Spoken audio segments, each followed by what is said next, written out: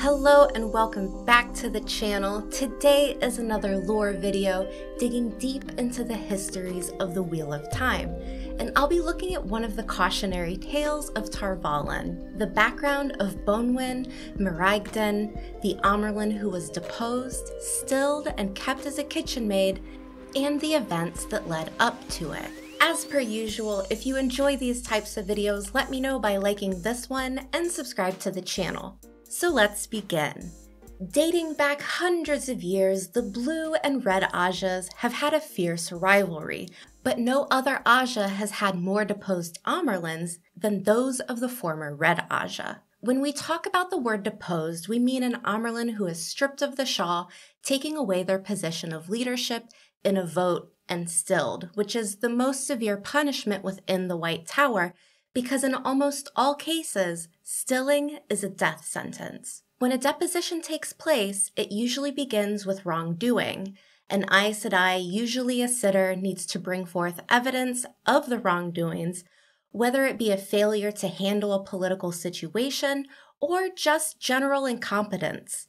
The arrival of the decision must require a general consensus within the tower. To depose the Amyrlin, they need a majority vote.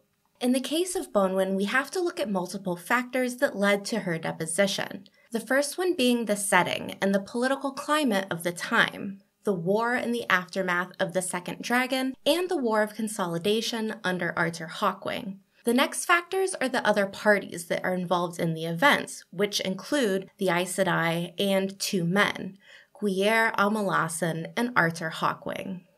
The War of the Second Dragon took place from 939 to 943, the Free Years, wreaking havoc on the majority of the Westlands, and was composed mainly of two factions, Tar Valon and its many allied kingdoms, and the kingdoms that rallied behind or were conquered by the self-proclaimed dragon of the time, Amalasan.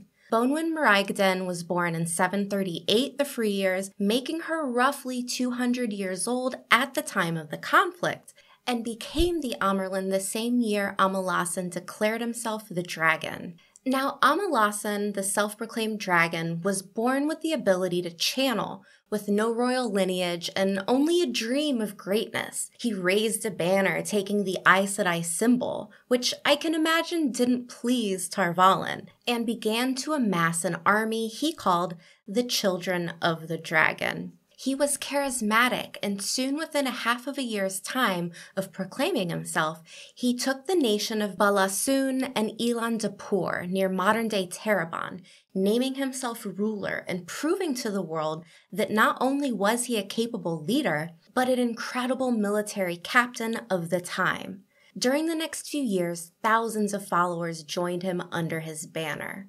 During one of the most interesting battles in the prehistory of the Wheel of Time, Amalasan became one of the only people to almost achieve taking the Stone of Tyr. He held a massive siege on the stone, but coincidentally, 30 Aes Sedai had sought refuge within its walls when the city itself fell, defending it from Amalasan's army.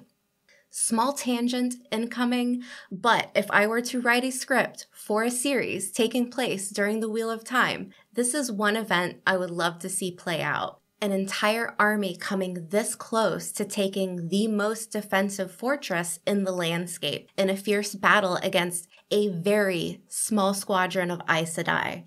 It's just a cool setting. Anyways, by the year of 941, the world had seen the power of Amalasan, and each nation sent forth an army against him after witnessing the speed of his conquests. Shandal, or modern-day Cairhien, was a small nation, but was led by now King Artur Hawkwing, and to the dismay of the larger armies, consistently put up an even match against Amalasan. Hawkwing never lost a battle, and in the worst-case scenario, suffered a couple of stalemates, and thus became what history would call the War of the Second Dragon. In the decisive battle ending the war, the armies of Amalasan and Artur Hawkwing caught each other unaware in Tova, or east of current-day Tar Valon. Hawkwing had roughly 23,000 foot soldiers and 12,000 cavalrymen and a number of Aes Sedai, met with Amalasan's army of 41,000 foot soldiers and 26 cavalrymen. The terrain was heavily forested with rugged hills, limiting the use of cavalry, so Amalasan had his men dismount, using them on foot, and the battle leaned heavily in his favor. Both sides lost many lives. The Aes Sedai joining Hawkwing could barely match Amalasan in sheer strength of the one power. By the time the sun had set and the dark had come, Hawkwing had just made it out by the skin of his teeth, barely holding his army together. The fact that his men still followed him was a testament to their allegiance, and most likely due to Artur Hawkwing's Ta'veren nature, a force of the pattern so strong that the likes of it would never be seen again until Rand al'Thor. But instead of fleeing in darkness, Artur Hawkwing feigned a retreat and moved his rearguard in position to protect the fleeing army, obscuring the movements to Amalasan's scouts. He then divided his dwindling troops. Only a madman would attempt to flank at night on a disastrous terrain, but that's exactly what Artur Hawkwing did. When the sun rose, he struck from the east and the west, and his cavalry charged from the south after completing a 50-mile trek at night, taking Amalasan by surprise and capturing him, and putting a swift end to the rise of his followers. Now, despite his Ta'veren nature usually swinging in terms of his favor, Hawkwing did something some would argue incredibly bold, laughably stupid, or just plain bad advice, taking his entire army north to Tar Valon. By law, no army is permitted to enter the city of the Aes Sedai, leaving only one exception for 40 retainers, permitting only half of them to be armed. One school of thought believes Hawkwing received permission to move on the city by the Aes Sedai fighting in his army, but the world will never know what exactly led him to do so. Some say he was defiant, while others say his Aes Sedai requested an escort. But upon reaching the border of the city, the hero Aes Sedai who shielded and delivered the false dragon Amalasan were forced to serve penance for allowing the army so close to the White Tower. After news spread, followers of Amalasan began taking up arms once again, intent on freeing their leader. One rumored to be a channeler and rogue Aes Sedai named Elendil Mothenios, an expert in siege warfare. As the false dragon awaited his trial and was sentenced to gentling, Hawkwing remained camped with his entire army. Elendil Mothenios and an army of 100,000 struck the bridges leading to the city of Tar Valon before being held off by Artur Hawkwing. And this is where the reports become even more jumbled and the history books differ. Some believe the White Tower invited Hawkwing and asked him to bring his army within the city to defend it. But all of the White Tower sources leave out the fact that his army actually entered the city. In the end, the assailants were defeated and Elendil, the rogue Aes Sedai, was killed, but Amyrlin, Bonwhin, and Artur Hawkwing departed on bad terms. This event marks a disastrous public relations event for Tar Valon, who in most times want to be seen as self-sufficient and capable of defending themselves alone. Anything else is a sign of weakness. Artur Hawkwing returns home a victor and crowned High King, but it is said the Amyrlin Bonwhin never forgave Hawkwing for entering the city. In 943, the Free Years, Bonwhin was even snubbed by a group of royals who refused an audience with the Amyrlin, another slight and embarrassment for Tar Valon. In the years following 943, another war takes place called the War of Consolidation. Bonwhin desperately urged several kingdoms to attack Chandel, Artur Hawkwing's home, and despite being held to defensive battles, Hawkwing's luck continued with him, winning and ending up in control of a large portion of the continent, unified now as a single empire. In 936, Artur Hawkwing was declared the High King of the Westlands. For a few years, things were relatively peaceful, and the empire under Hawkwing had found something of a new era. The lands became safer and easier to travel.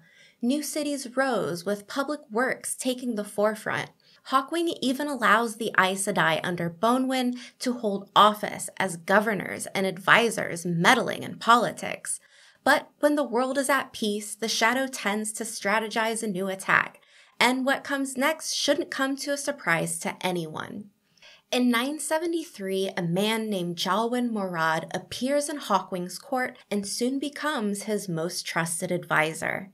This is, of course, hinted to be none other than the Forsaken known as Ishamael under an alias. In true fashion, he sows chaos, wrecking all that which Hawkwing has built, and he advises Hawkwing to dismiss all the Aes Sedai from his service, and lastly, to lay a siege on the city of the Aes Sedai. In 975, the Free Years, his armies overrun the territory of Valon and lay siege to the city.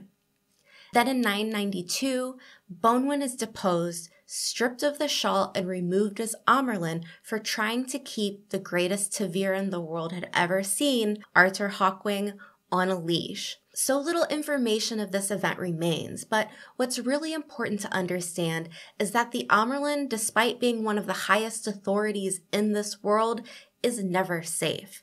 She must always hold a majority within the tower, otherwise she is in danger of meddlers and Machiavellian plots. History tells us Bonwhin fell victim to her own hubris, holding a grudge against Artur Hawkwing, then sending out advisors to keep him as a puppet. It is unlikely that the White Tower ever learned that Ishamael took credit for seizing power within Hawkwing's court and causing chaos between the relationship between Tar Valon and the rest of the Empire. But this is the advantage of the Shadow.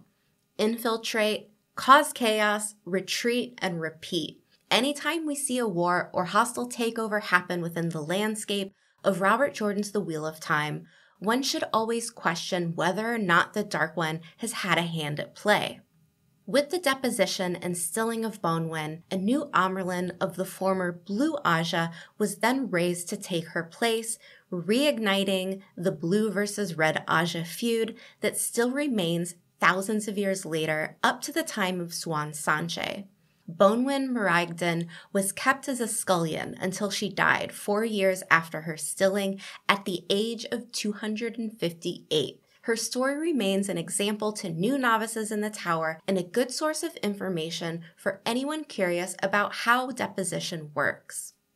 It's a cautionary tale of why trying to control a ta'veren is such a risk and why the Amyrlin must always hold majority control of the tower. It also leads to the idea that no position of power is truly safe and always an invitation for the forces of the dark to infiltrate. That wraps things up. Thanks for watching, and I'll see you back next time.